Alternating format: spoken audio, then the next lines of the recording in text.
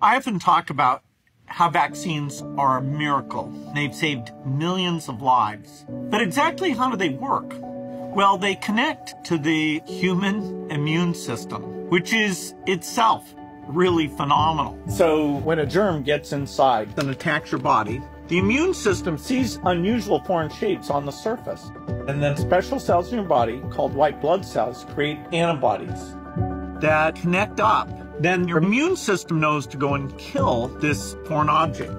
The idea of the vaccine is, instead of having to get sick the first time to develop this immunity, we take something that looks like a foreign bug, teach the immune system the shape of this foreign object so it's ready to attack with antibodies very, very quickly when the real bug shows up, so you can avoid lots of diseases if you've been properly vaccinated. And that's why Gavi was created. Gavi came up with the money and a plan to get vaccines out to all the kids of the world. If you go back to 1990, about 9% of all children died before the age of 5. Now, that number is about 4%. And these vaccines that Gavi got out have been critical to that. So it really is a miracle.